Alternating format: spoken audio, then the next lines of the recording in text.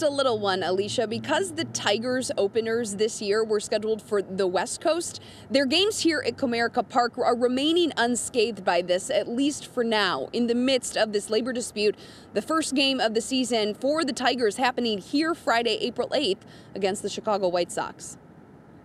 In a $10 billion industry, the owners have made a conscious decision to use this weapon against the greatest asset they have, the players. Still no deal between MLB players and league owners by Tuesday's deadline. The result, the first two series of the season canceled. For the Tigers, that means no trip to Seattle or Oakland this year to face the Mariners or the Athletics. In a show of solidarity with impacted fans, Detroit's professional soccer team tweeting that they've set aside tickets for every home match this month and April for MLB season and opening day ticket holders.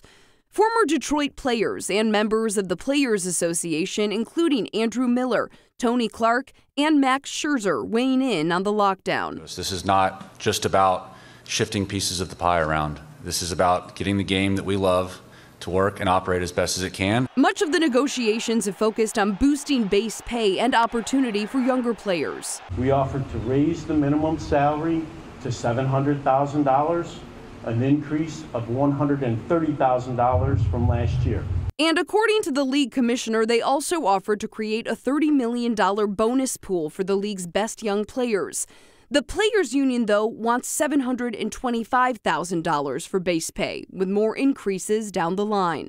We still feel that there's dollars to be allocated towards them that would fairly compensate their contributions on the field, more so than what's on the table at this point.